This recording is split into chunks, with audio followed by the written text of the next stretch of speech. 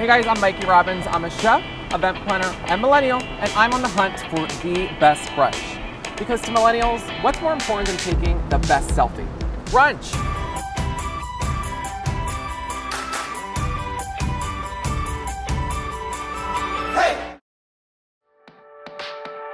Hey guys, I'm at Cafe Lift in Philadelphia. They're known for their locally sourced ingredients, freshly roasted coffee, and specials that change by the week. Let's get brunch.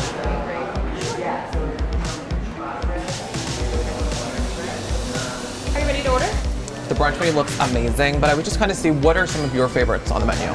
Gotcha. For a savory breakfast, I'm a huevos rancheros person. Okay. It's really good. It's on the spicy side. Okay.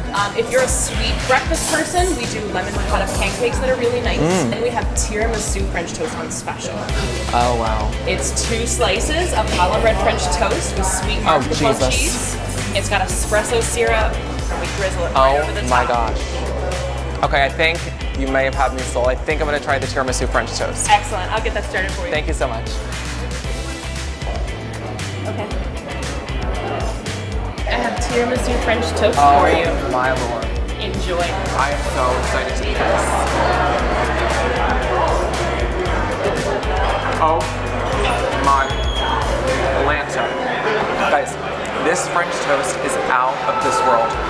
It's great because a lot of the time French toast will be a little too sweet. This is perfectly balanced. The nice thick bread gives it a really nice texture. The bananas are perfectly ripe. They're giving it a nice kind of fresh flavor. And Cafe Lift is known for seasonal ingredients. I can definitely taste a lot in this dish.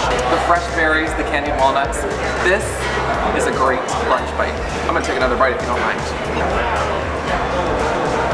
Oh my gosh.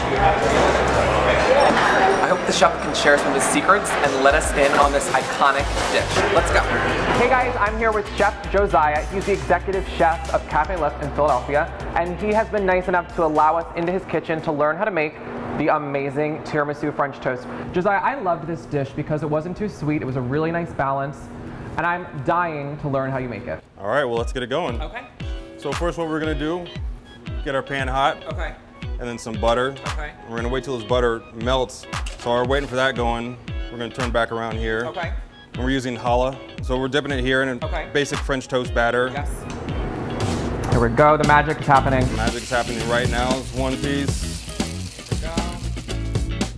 All right, so we're good on this side. Guys, look at that color. You can smell the flavors. If you were in this kitchen, let me just tell you, it smells amazing. It's delicious. And we'll fire it off. We'll throw it in our oven. Okay, fine. In the meantime, we'll get our toppings and garnishes ready. Yeah. So I did the bananas, cut them lengthwise because I didn't want to make ladyfingers. Yep. So I decided, let's cut the bananas to make them look like ladyfingers. Love it. All right, so we're gonna pull this open in here now. Nice and hot, we're looking good. We're gonna lay our ladyfingers down. All right, and then we're gonna add our sweetened mascarpone. And this is just chipped dark chocolate. Okay.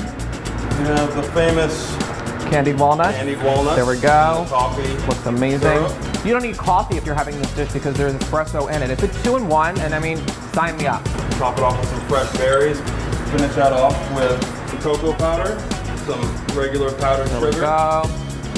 And then we'll top it off one time with a knife. We have one right here. And there we go. There we go. There's your espresso tiramisu French toast. It does not get any better than this. Amazing tiramisu espresso French toast, only at Cafe Lift in Philadelphia.